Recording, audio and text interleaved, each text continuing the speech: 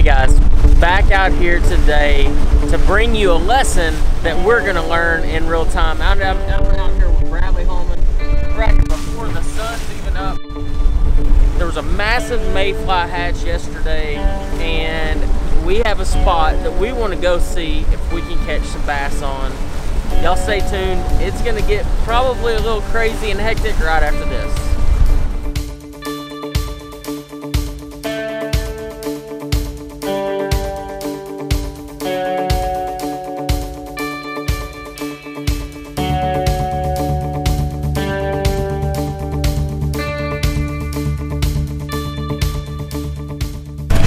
Alright, one thing you're going to notice is right now we're dealing with that. Some people might not understand, but a full moon in the summertime can sometimes make that fishing really tough. And what I mean by that is, these fish, when there is a full moon, they have a tendency to feed at night. And when they feed at night, it's really hard to catch those really big fish throughout the day. Now granted, are you going to have a great early morning bite? Typically, yes. That's why we are out here first thing in the morning, and we're going to show you how to catch them right now. Like I said earlier, there's a mayfly hatch, and that mayfly hatch was millions of them. I've never in my life seen a mayfly hatch to that degree.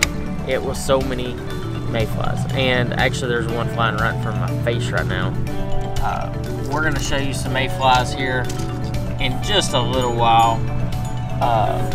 See, there's a mayfly.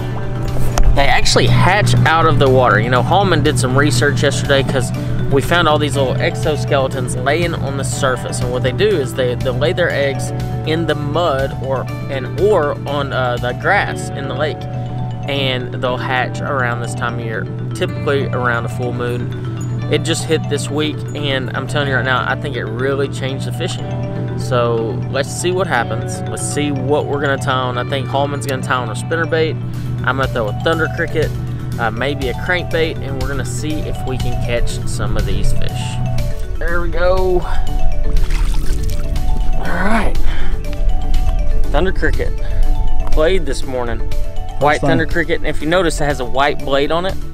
I don't know if it really matters. I just like that white blade, white thunder cricket, especially early in the morning. I mean, the sun's not even up yet. We've been here 5 minutes. 5 minutes. Yeah, not even 5 minutes. The thing is you got to capitalize on that early morning bite. And I can't stress it to you enough. I don't care if you're fishing in a foot of water, throwing a top water, or out here throwing a thunder cricket. You got to fish where they're at, and you got to be fishing hardcore first thing morning. That means we got to get back to it right now.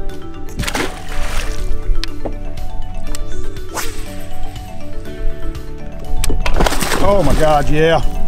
Where was this fish at?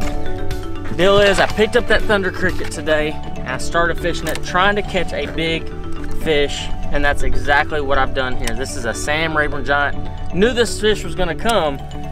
It just didn't come when I really wanted it to come. Where was that fish yesterday? Yeah, this is one of those real big ones.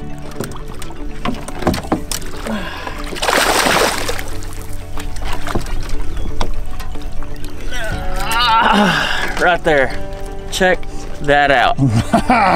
That is a massive, massive bass right there. Look at that. That's what you come to Sam Rayburn for. You know, I had that bite numerous times, throwing that Strike King Thunder Cricket.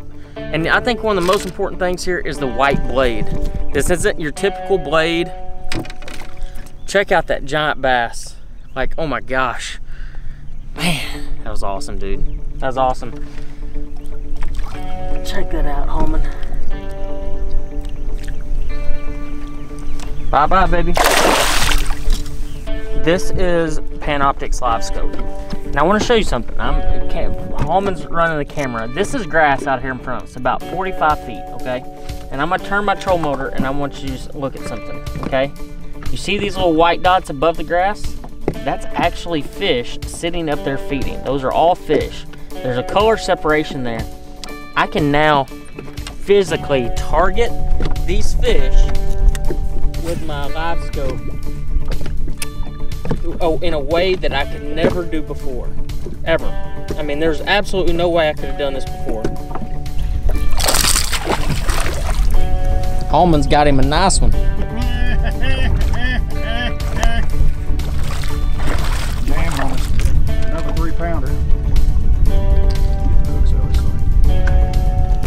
Hooks are a little jammed. Oh no, oh no, oh no. I set my rod down to grab the camera and it was taking off. I thought I had a fish. Crazy when that happens like that. Whew. Yesterday we had a tournament. We caught 17 pounds.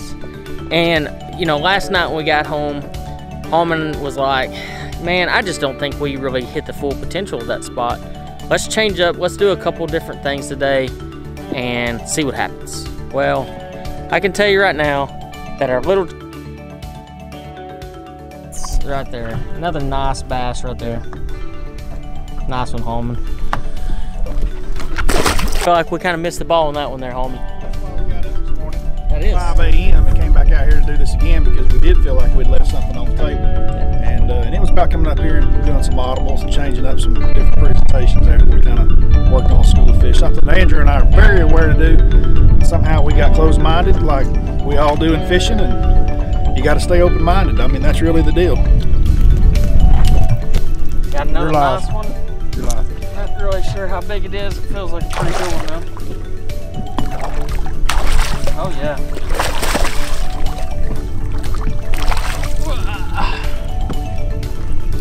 Check that one out, guys. Jeez. Bingo! Fat that fish is. Choked that thunder cricket. You know, something I noticed on this particular fish. I'm gonna get this fish back in the water. Nice one, 3-something, 3.5 pounder. One thing I noticed about that fish is I saw it on Livescope. And I'm not just trying to say Livescope. Even that 7-pounder I caught, saw it on Livescope. And that is something that is a huge deal when you're out here fishing in the grass. I can't stress it enough. You can use Livescope and you scan around, see those fish sitting in the grass. I literally saw that fish sitting in the grass, pulled up, made my cast over there, hit it the first time, reeled in, made the cast again, and it ate it on the Strike King Thunder Cricket. Let me tell you a little bit about my setup real quick. I'm using a 7.5-to-1 custom Lite. I think a fast gear ratio reel is crucial whenever you're throwing a Thunder Cricket. I used to throw a 6.8-to-1. I just really don't anymore. I throw that 7.5-to-1. You catch up with them better.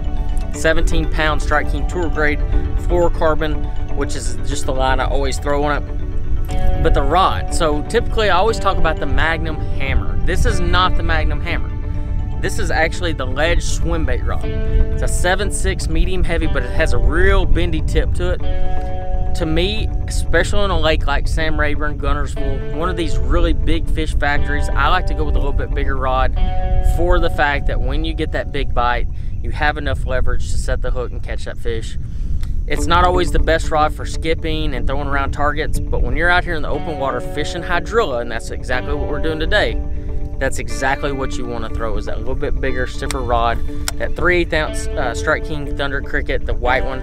Actually, this has the white blade. I changed the skirt out and put a little bit more of a transparent shad color on it with a white swim bait trailer.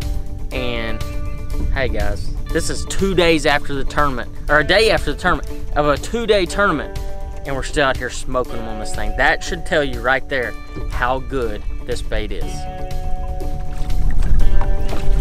Gotta be better. Let's do this like a 4-pounder.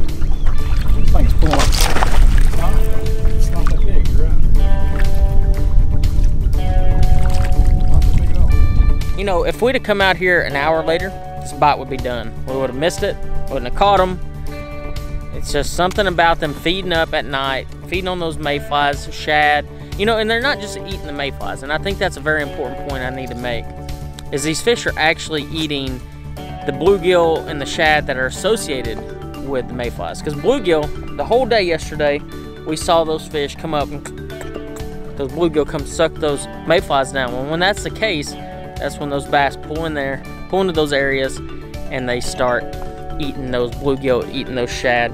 And it's evident today that one of the most important things to do is when you find them, you need to really bend on them that first 30 to 40 minutes. And I think that was an important aspect of today.